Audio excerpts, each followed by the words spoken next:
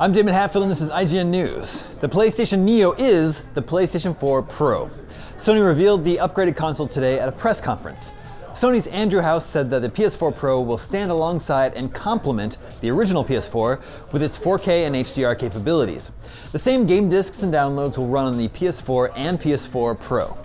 The Pro has a boosted CPU clock rate, a 1TB hard drive, and more than double the power of the PS4 GPU.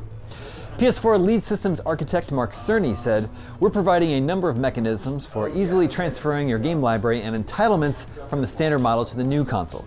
Additionally, a new Netflix app with 600 hours of 4K content, including Marvel's Luke Cage, will be available at launch. YouTube is also developing an app for the PS4 Pro that supports 4K content. The PS4 Pro will be available on November 10th for $400. For more, stay tuned to IGN.